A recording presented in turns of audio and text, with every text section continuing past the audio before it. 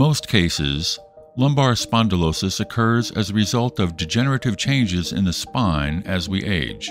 Intervertebral discs become dry and thin around the time you turn 40. Disc degeneration can cause herniation, one of the signs of lumbar spondylosis.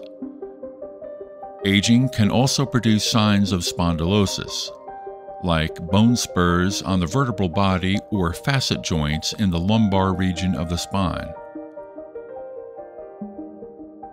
With age, ligaments that bind the spine together become thickened and stiff. This condition can also cause symptoms of lumbar spondylosis.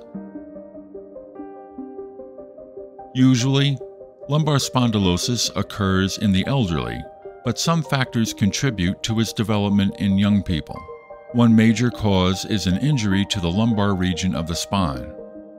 Overweight and inactivity are also risk factors in the development of lumbar spondylosis. Holding your lumbar spine in an uncomfortable position for prolonged periods can contribute to the development of spondylosis.